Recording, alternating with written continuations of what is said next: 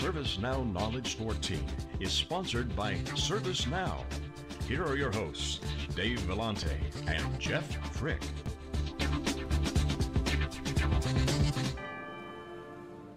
Welcome back. Jeff Frick here at Knowledge 14, ServiceNow's big annual show. We're at Moscone Center in a hot San Francisco day. We are here of day 2 of wall-to-wall coverage. You're with theCUBE. I'm Jeff Frick. We go out to the events, we extract the signal from the noise, we get the smartest people we can find in the room, we invite them on theCUBE, and we ask them the questions that you'd like to ask them. We invite you to jump on our crowd chat at crowdchat.net/no14. Join the conversation, send us a tweet.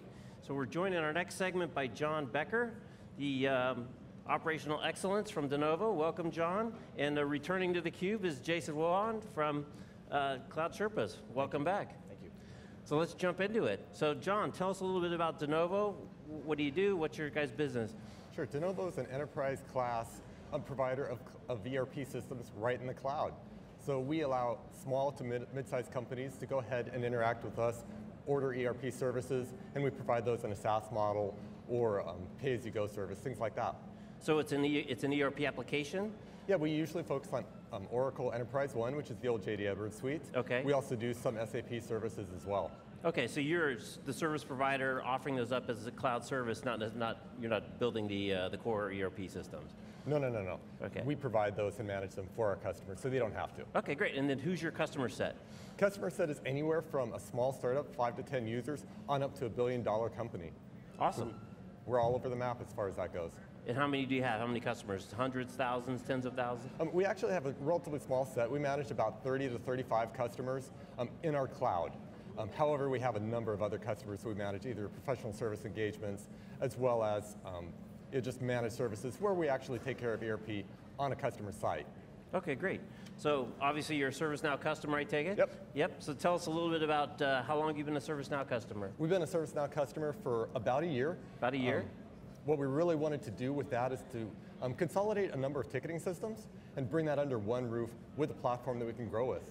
What did you have before? We had a number of things. We had NIMSoft as well as BMC, even pre-Remedy. Now, why did you have a number of things? Is that a legacy situation? Did you add things to try to take care of specific functional requirements that you didn't have covered, or?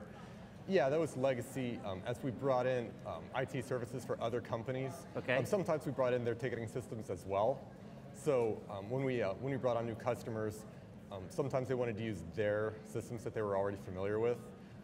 However, that wasn't going to scale long term. We needed to start to consolidate. Okay. So talk a little bit about what you saw in ServiceNow, and so you brought it in.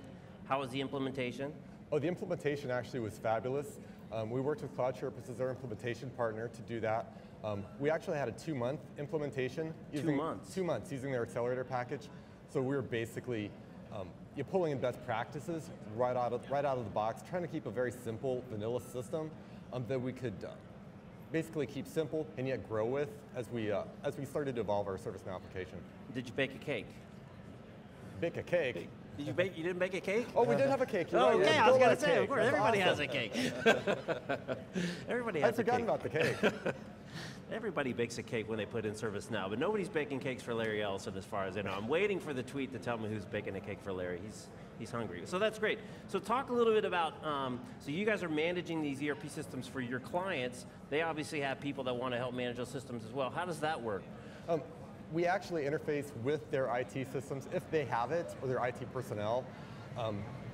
The reality is we try to actually take care of as much of that as possible, because we want to be able to control that, and frankly we want to eliminate some of the requirements on our customer sides to have to manage those in-house. That's one of the value that we bring to the table, is really managing for them so they don't have to, or they don't have to go after the expensive staff, things like that. Okay, so one thing we haven't talked a lot about with customers is kind of the replacement model and the integration and kind of the rip and replace. How did that go? Did you kind of take advantage of an opportunity to start natively from the bottom? How much stuff did you pull over from those old systems? Actually, for many of our clients, we do pull in their current environments, we pull in their data, their business rules and things like that, and bring those into our systems. For small startup companies, we basically have almost an accelerator-like package where we pull in best practices for certain verticals and just bring those live for clients as quickly as they possibly can if they don't have something already in place. Okay, so now you're a year into it approximately. How's it been working out? We've actually grown with ServiceNow quite a bit. Past the initial implementation, we had a number of, probably a handful of clients, maybe 5 to 7 clients that came on there right away. We're now close to 30. We allow them to access us, whether it's email, phone, or lately the web portal through the content management system. That has been basically a game changer in how we provide services to our clients.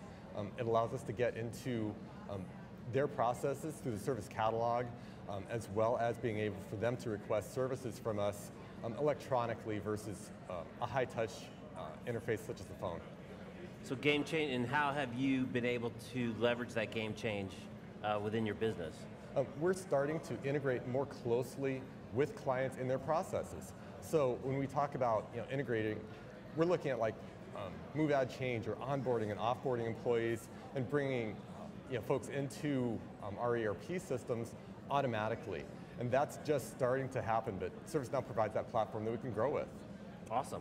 So Jason, what would you say? Is this a pretty typical kind of engagement that you guys see? How does it kind of map based on the range of engagements around ServiceNow? I would say it's kind of two parts. It is very typical in that it's a relatively rapid result on the platform.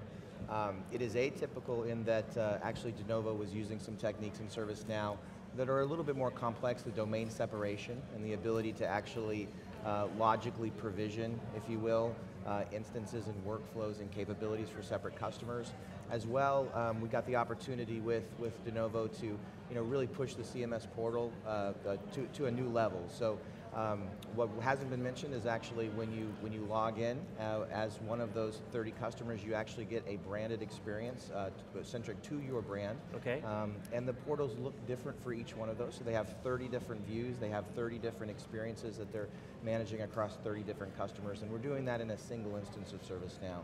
So that piece is a little unique, but is actually the game-changing portion of their implementation. Right, and we haven't talked a lot about customers using it with kind of dual companies, using the same system. Most of the conversations that we've had about people using ServiceNow inside their own organization and within departments and stuff within the organization, but not necessarily with multiple parties managing through the same system. So that sounds pretty unique. It's that managed services provider approach as it's centered to your IT support and of course all of the associated workflows with that.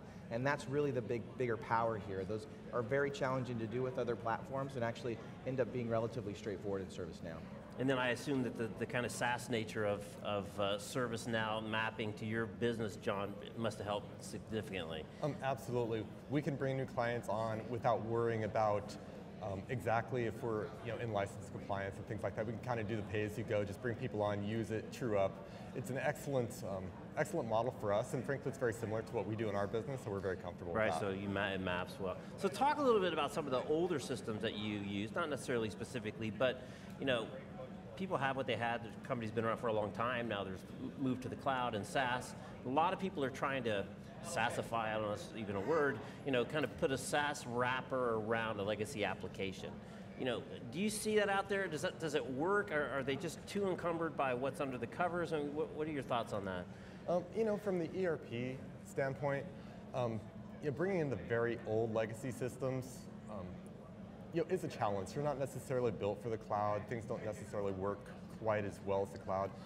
With our business, we ended up pulling some of the older systems and older suites and doing, frankly, a lot of work to try to make them available for the cloud. It's one of the things we do, versus some of the newer applications that are already built for the cloud, like ServiceNow or some other cloud providers. Yeah. The other thing we've talked quite a bit here at the show is how ServiceNow kind of lands and expands, not necessarily on purpose, maybe on purpose, talk to the sales guys, but the functional footprint really spreads out in the organization. I wonder if you could speak to that. Has that happened at your company at Denovo? Kind of if so, where did it go and how did it get there? One of the really smart things we did was start simple. We started with just a very small core application set that we wanted to use. However, as we've grown, we're starting to do additional modules. We start with just incident and change, knowledge base, very limited service catalog. Our service catalog is definitely expanding. We've just implemented the project module, and it is growing with our business. That was one of the value drivers, frankly, from ServiceNow, is it was going to be a platform that we could expand, not only for what was there, but to do some other things around custom applications, so we could actually integrate into what wasn't there, into the rest of our business. That was very powerful for us. Yeah. So Jason, one thing we don't talk a lot about, which is certainly a big part of legacy applications, is training, right? Yep. And so, Fred's very big on the citizen developer and kind of assembly language versus a development language, and people are building applications and services. Out in the field, how much is that happening? How much of these services are you guys building for customers, and how much of it is kind of teaching them how to fish so that they can start to build some of their own services and programs? How does that actually kind of happen on the ground? We find the overwhelming majority is teach them how to fish. In fact, most of our implementations follow what we call a co-deployment type of approach, where you may get an administrator that is just learning how to become a ServiceNow system administrator, working with our consultants, and getting to the point where they can self-administer the platform by the time they go live. Now, of course, there are always going to be times where there are unique integrations or corner cases in the technology, but on balance, the UI is extremely friendly in ServiceNow, and it's a matter of getting the right familiarity with it. If you can be part of the implementation, you obviously know what's been configured, you know what's been customized, you know what's been adjusted or enhanced, and you can actually gather those skills during the initial implementation so that you're able to self-support in production beyond. The overwhelming majority of our clients do, if not all of their self-support post-go live, do the majority of their support by themselves post-go live. Is that right? Wow. And then, so how about in terms of participating in the community? Do you guys do any of the hackathon? Are you contributing? I guess not to Share, because Share just got announced today, but what does that mean to you as a business person to be part of a community where there's a different channel of innovation beyond just the guys that work for Fred? Honestly, we are a member of the community, and we have had the unique experience of being taught how to fish. That was very important to us. As we learn and grow, we basically look to the community for other ideas around things that maybe we don't know. So it helps us understand kind of what's possible and what other people are doing.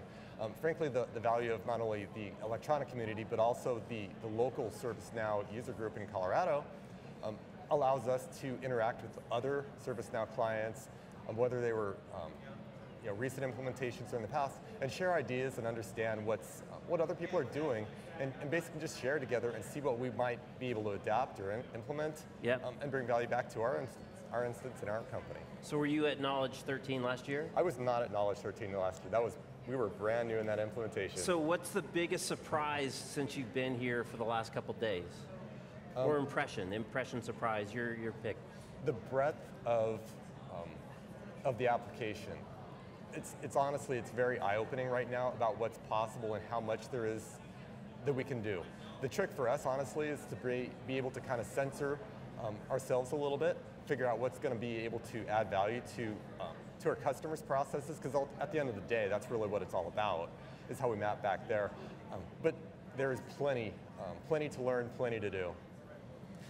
And Jason, where do you go next with Denovo? How does your engagement work? I mean, a 2-month implementation, that's really fast. You say they could do it themselves, you don't even need to train them anymore.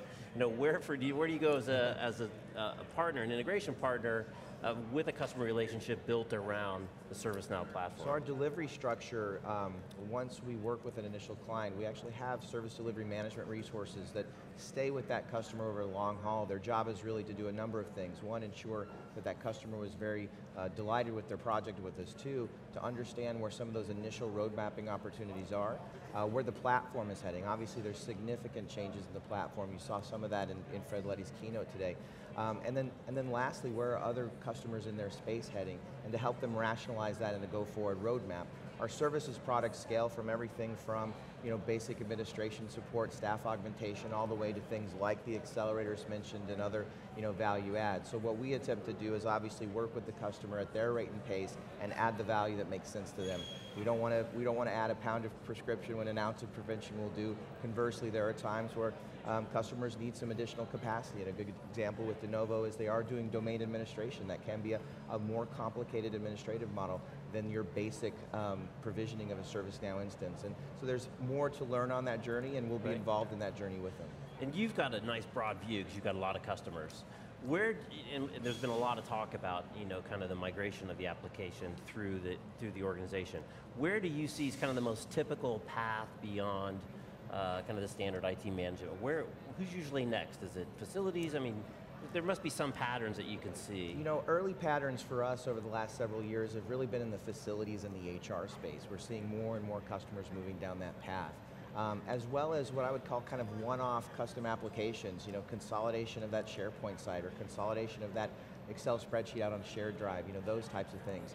More and more, however, we're seeing customers asking for much more sophisticated things, and it's really that immersion of that single source of record. That's something that ServiceNow speaks a lot about, and it's quite valuable in this space. The challenge is, ServiceNow immediately offers a single source of record, but customers don't necessarily have the immediate critical mass of data to really propagate that single source. And so we're seeing more and more customers getting more of that data in ServiceNow, opening up new opportunities for the platform. That's awesome. Well, John, good luck on your journey. I hope you pick up lots of helpful tips and tricks and a couple apps while you're here. Absolutely, it's been an absolute pleasure to be here, and with you as well. Good, thank you. And thanks, Jason. Absolutely. Thanks for coming on again. I think we're going to see you a little bit later. So again, we are at ServiceNow Knowledge14, Moscone, a very hot San Francisco day.